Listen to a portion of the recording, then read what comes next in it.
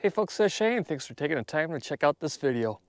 Getting towards the end of March, things are drying out, and since it's more comfortable to be outside, I'm experimenting with a new antenna. Usually I have one of these out, my trusty EFHW from PackTenna. I'm trying out the new variant of it. It is the same antenna, but it already comes cut to 20 with a connector for an extension onto 40. That's right, a linked EFHW from PackTenna. Let's see how it works. Stick around.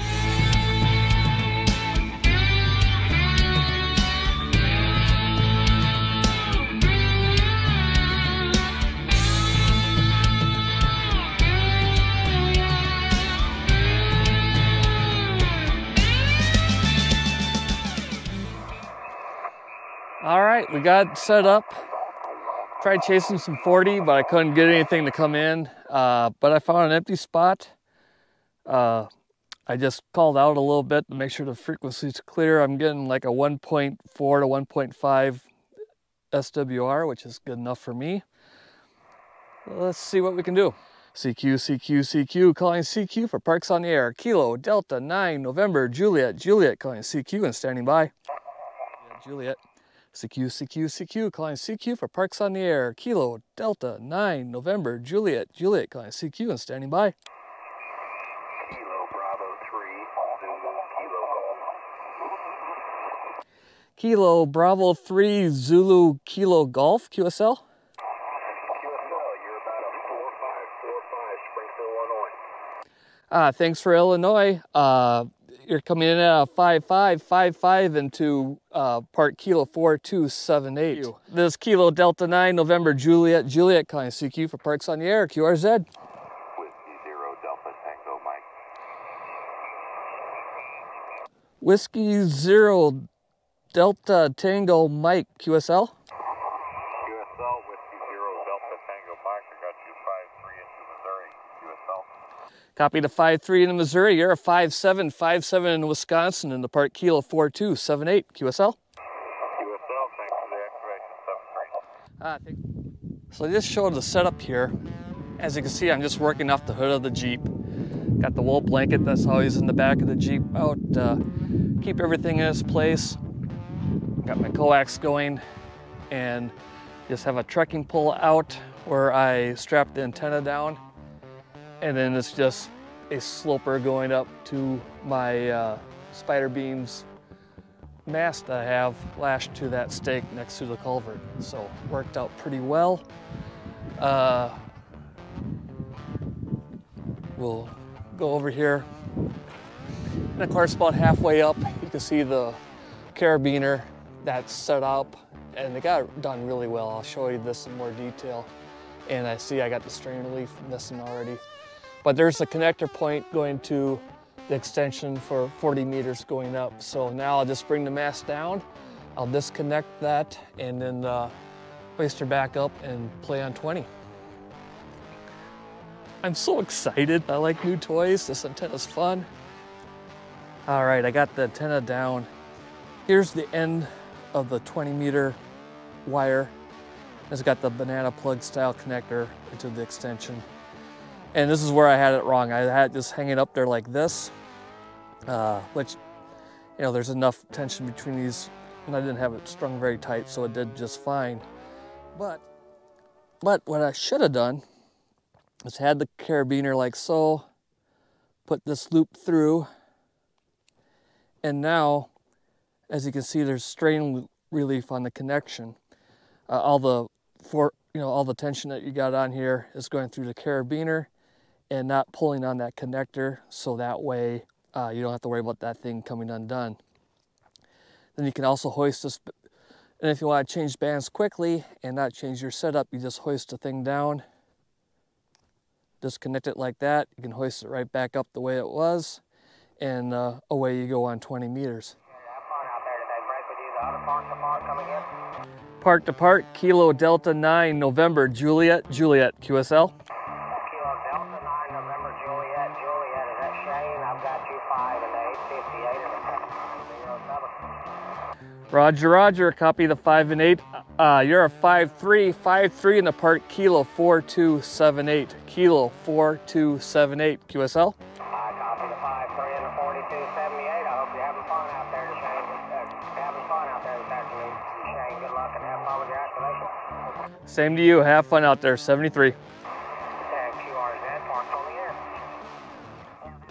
All right, that was my first contact on 20 meters. There's a lot more activity on 20 right now in the middle of the day, as you would expect. So here you go. The antenna still hung up the same off this trekking pole. And all I did was hook up the carabiner correctly, so I got the wires hanging up there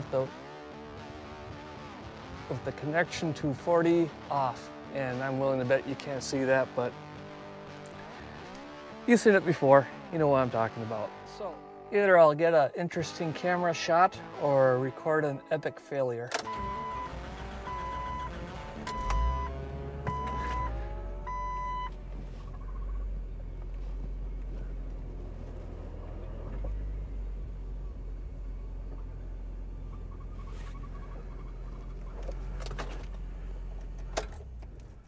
Looks like everything survived.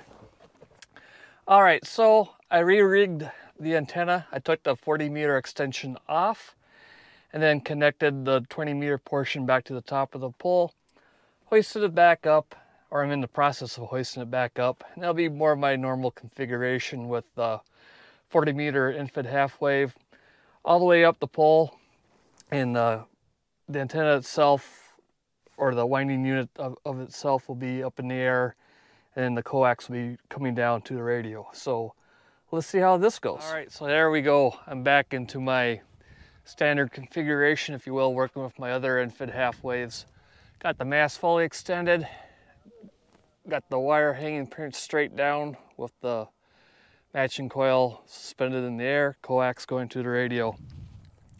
Now on the way I had it before with it, you know, in that sloper configuration, disconnected from the 40. So I was able to get out. I made a contact park to park from Georgia and one from Texas. So it was all right, but now that the antenna is up a little higher, guess what? Things are coming in a little better. So versatility, I'm really liking this setup. Park to park station, go ahead. Park to park, Kilo Delta 9, November, Juliet, Juliet.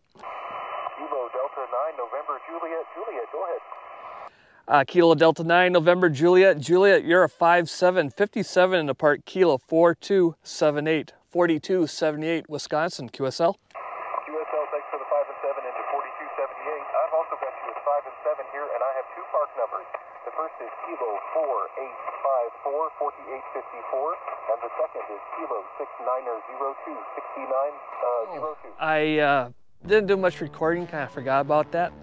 But I did nothing but hunt other parks, and I got well over 30 contacts on 20 meters.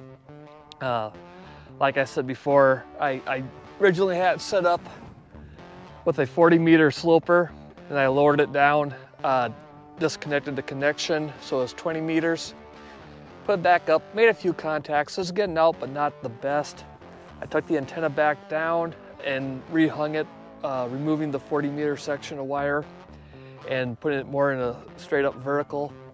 I was getting out all across the country, getting good signal reports. The SWR meter was, it varied a little bit amongst the whole band of, amongst the whole 20 meter band, but it never got over like a 1.8 to 1 ratio.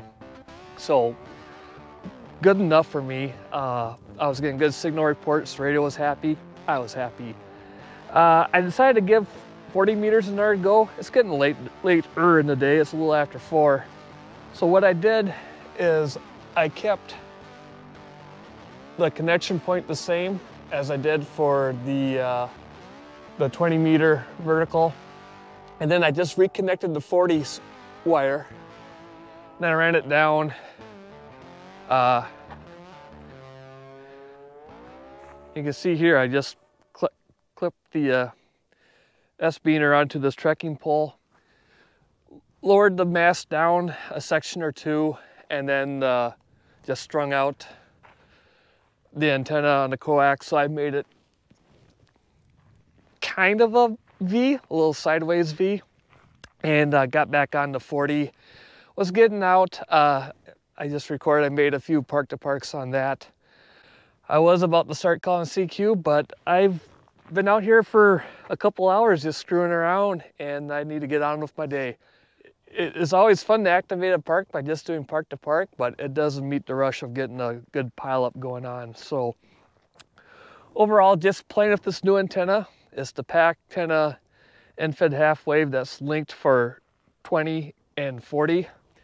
Well done design. I liked how the strain reliefs are set up. You got the connector, the S-beaner connectors on everything. It's well thought out, works great. I was a little nervous because typically when you get an infid EFHW, they leave a little extra on there for tuning. This one came with those banana plug style connectors already on. So it's a little, you can't really do much dialing in unless you start snipping and resoldering and stuff. So I was very, very pleased to see it worked great right out of the box. When I ordered it, I figured it'd be like in a kit form where I had to do the trimming first and then add the connection points. But the swell guys over at PackTenna took care of that for me. So very cool, very cool. And I like the versatility of this thing. I can do a couple different things with it, get a couple different bands, small, compact. What's more to want an antenna? So yay for that. That's about it for this video. If you stuck around this long, I greatly appreciate it. I hope you found it useful, entertaining, informative, not a waste of your time. So yeah, catch you later.